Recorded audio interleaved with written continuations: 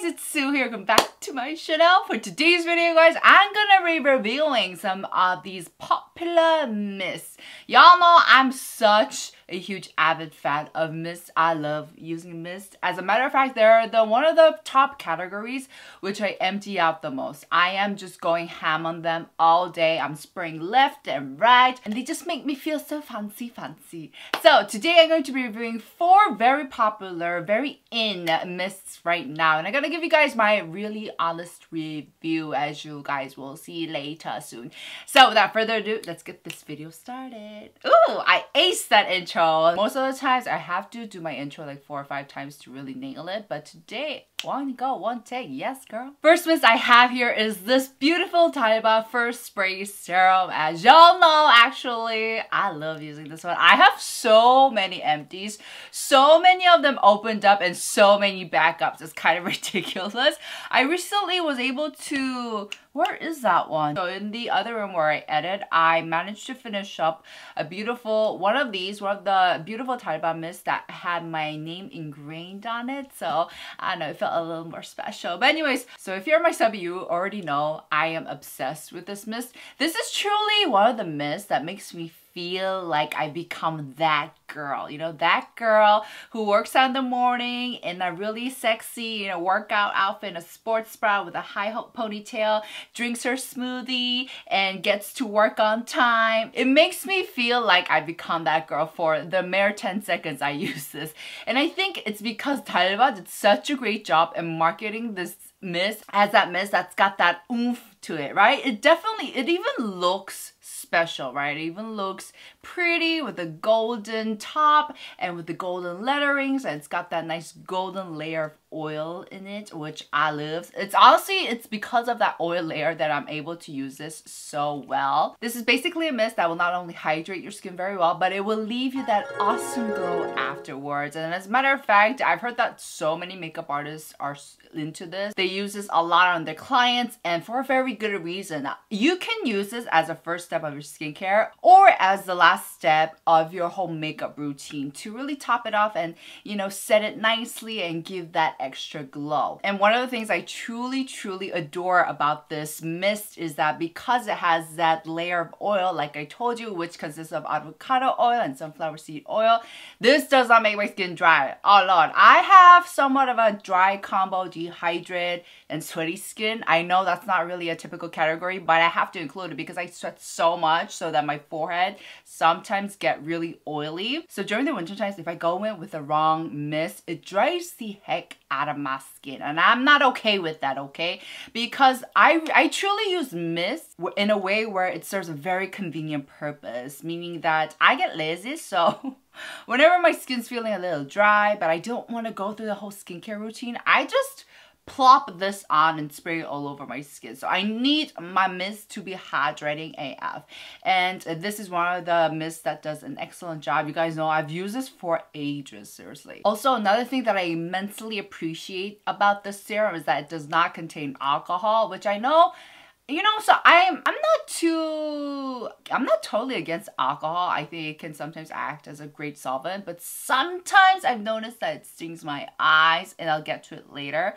But this one doesn't contain alcohol. Instead, it does contain niacinamide, which we love, and it also contains dipropyl glycol. It's a great emollient to moisturize your skin, and it's second on the list, so I do appreciate that. The nozzle on this mist is it's high quality. You can tell it's not cheap. Like, they invested, because sometimes you can tell when brands didn't spend money on their mist. And I think the nozzle is such an important part when it comes to mist, because with mist, it's all about the experience that you get. This is a really good steady one, and it just blasts in a subtle way the mist onto your face. Oh, and it does carry a scent. It's a very gentle, subtle, sweet, but refreshing scent. It's very subtle though, and it kind of disappears immediately. It doesn't linger on. Yeah, it's gone by now, so it's not invasive, which I do appreciate. I think this totally lives up to the hype. It's actually a really good solid mist, so definitely check this out. Alright guys, moving on to the next mist, and this is actually one of the reasons that really drove and motivated me to make this video, because I was just like, why is this product so popular globally? I just could not fathom it, so I want to talk about it and I want to hear what you guys think. Here I have the Avene Thermal Spring Water. So this is such a famous, popular product that I'm sure you've heard of. I mean, even if you're not into skincare, I'm pretty sure you've heard of Avene. Basically a hydrating mist, and it only has one single ingredient in the ingredient list, which is the hot spring water. Or not hot, sorry, it's just spring water from southern France, and it's supposed to contain calcium, magnesium, minerals, you know, all of that good stuff coming from that spring water. I really am a fan of the whole story behind it and the marketing behind it. I think it's very captivating and I'm definitely alert to using it. But once I did, this dried the heck out of my skin. I was so confused and dumbfounded. I was like, I thought you were supposed to be a good product. Like, what's going on? And it turns out, I was looking at reviews because I was just like, what's going on? It turns out this mist is not necessarily to hydrate or moisturize your skin. I don't know what it's for. No, I'm kidding. It's actually to soothe your skin. So if you have exceptionally inflamed red skin, this is going to help soothe it, but it's not exactly a moisturizing mist per se. Oh, and we have sun here. Oh, hello, you're very bright. And I just come to the conclusion, it all comes down to how you use your mists. Like, what is your goal with these mists? Because for me, like I said, I can get lazy, and so I need my mists. Oh my gosh. Oh, a leaf flew by and I thought it was a huge insect. Anyways, I like to moisturize my skin with them. I just like to spray it on in the hopes that it will just get the job done. This one is not for that. This is basically a mist to just spray on before you start your skincare or your makeup or between skincare steps. Or I found that it actually makes an excellent mist to wake up to. Like the nozzle it feels like a fire hose, like a water fire hose. What? Water hose that the fire departments use. It's so powerful. Am I supposed to shake this? I always get confused. It's like, can you guys hear that? And because this is basically just spring water, like fancy water, after I spray this on, like my skin doesn't feel totally different. It just feels like, okay, I sprayed my face with water. That's exactly how it feels like. These mists, I feel like I would get the most usage out of them during the summer times. Just imagine, just picture this.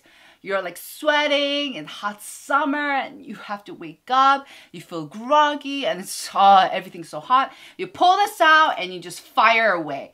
How amazing does that sound? So I definitely keep this till summer and I'm gonna try it out then. But for winter, or if you have dry skin or you're looking for something to moisturize your skin, I would definitely say check out the other recommendations. And as you guys know, Avene is from the French pharmacy, right? And I do definitely get the appeal why so many people there in Europe would use this, because as you guys know, in Europe, the tap water, the quality of the water that they have is like lime water and it's not so good quality like we have in Korea. So they definitely would need something to wipe their skin and do a little bit of toning before they start with their skincare to, you know, balance out the pH level and whatnot.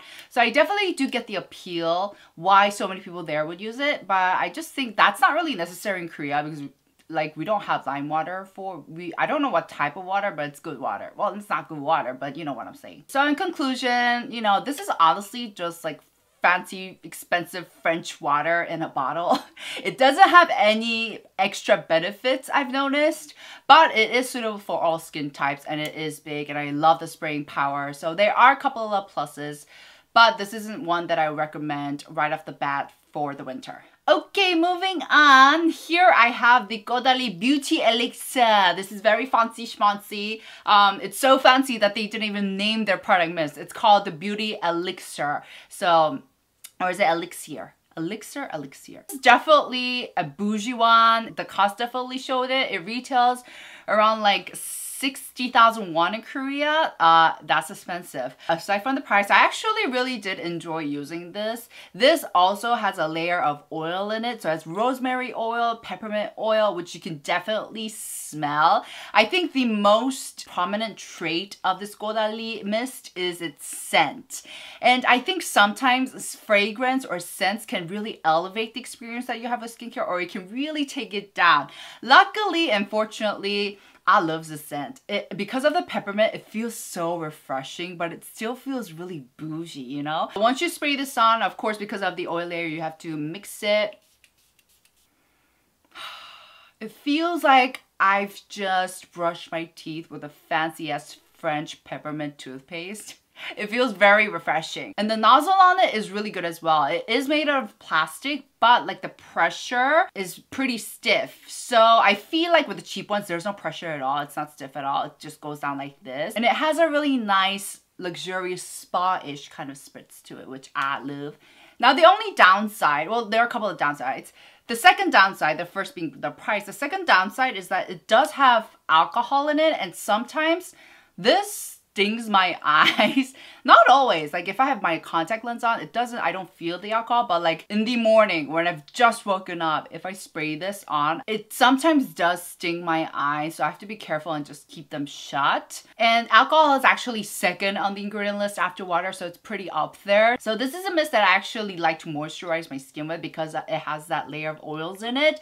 And afterwards, it doesn't leave that blinding gleam of glow like the Caudalie mist does, but it's subtle. And I also like to use it for the experience because the scent is just like, oh, it makes me feel like I could speak French any second. It's definitely an investment, but I think it's a fun one to splurge on. I'd get it when it's on sale though. Like that's why I got it on like 10% sale at Sephora in Korea or something. But anyways, check it out. All right, last but definitely not least, hells no, I have the CMP Laboratory Propolis Energy Ampoule Mist.